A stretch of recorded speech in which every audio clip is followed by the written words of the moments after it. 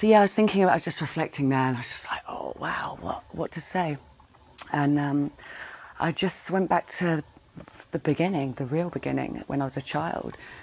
And I was really, I remember being really unhappy and spending like lots and lots of time on my own. I was an only child, just with my dog, feeling really, really unhappy. And I got to being around maybe 18, 19, and I thought, now I'm an adult, I can start to have fun. And trying to find the fun. Trying to find the fun in partying, trying to find the fun in travelling. I went everywhere. You name it, I travelled there. And I'd get there and it wasn't very fun. And I'd see all the wonders of the world. I went there and there was no relief there. You'd be there and it's just like, I'm looking at Machu Picchu and I'm totally miserable. I travelled everywhere looking for this relief, looking for this happiness. So then I started to see, okay, it's not in the wonders of the world. It's got to be in really good parties. It's got to be in really, really, really good parties. So I went to all the really good parties and I met all the really cool people, and I had some really good drugs and alcohol too. And there was no relief there at all. There was no happiness there, one bit. And I was like, okay, so it's not in travelling, it's not in partying, maybe it's in parties all over the world. So I went to Burning Man, I went to Brazil Carnival, I really did parties all over the world. There was nothing there either. And after every single place or visit or thing that I did, there'd be such a massive come down, quite literally. And all these thoughts would come up and I'd be so sad, and I'd feel suicidal thoughts a lot. And so I'd go somewhere else and I'd try and do something else. And then I thought, maybe it's in success. Maybe it's in success and maybe it's in accumulating money. So I started really working and I started getting a lot of success and I started accumulating money. And there was no relief there either, at all. There was nothing. And I got a boyfriend and we lived together and I was really unhappy.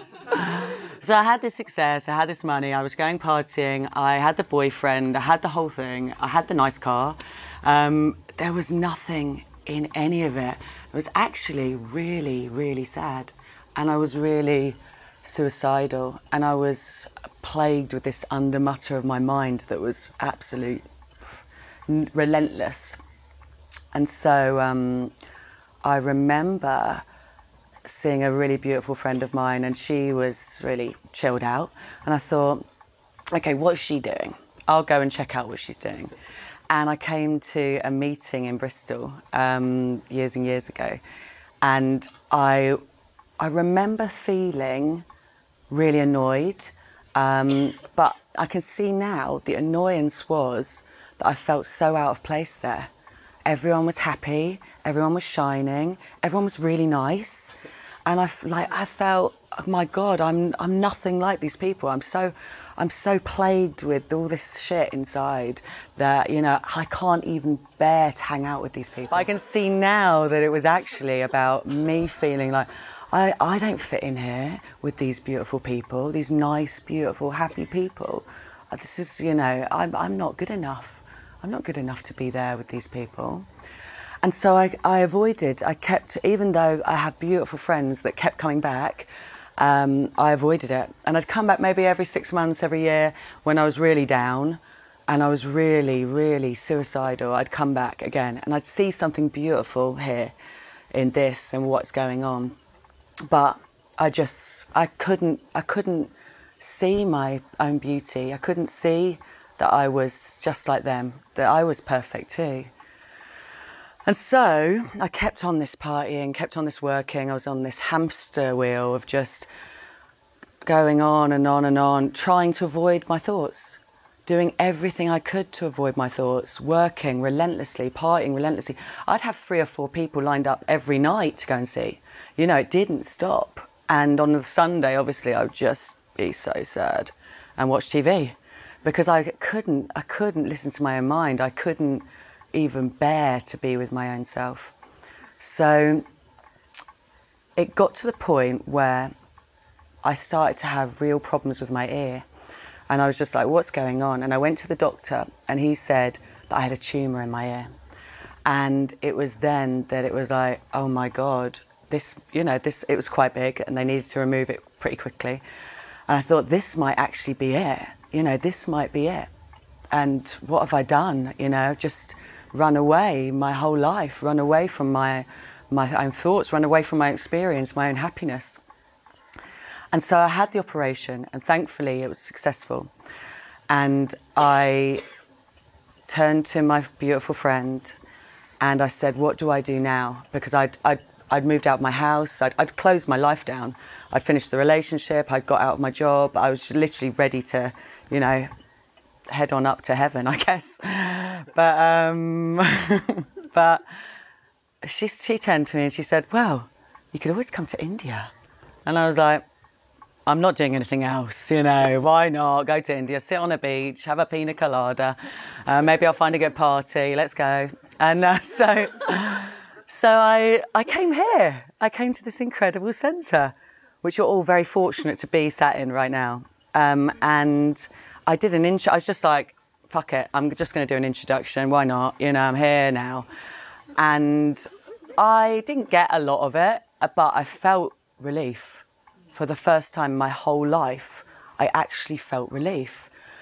And then, by sheer chance, there was empowerments coming up straight after. And I was like, bring it on, let's do the empowerments, And I did it, and it was the best thing I've ever done in my whole life.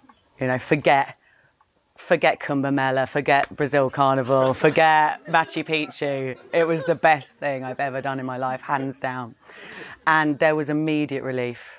There was immediate, euphoria, to be honest, because it was there that I discovered, obviously the training, but short moments. The biggest, bestest kept secret in the whole world.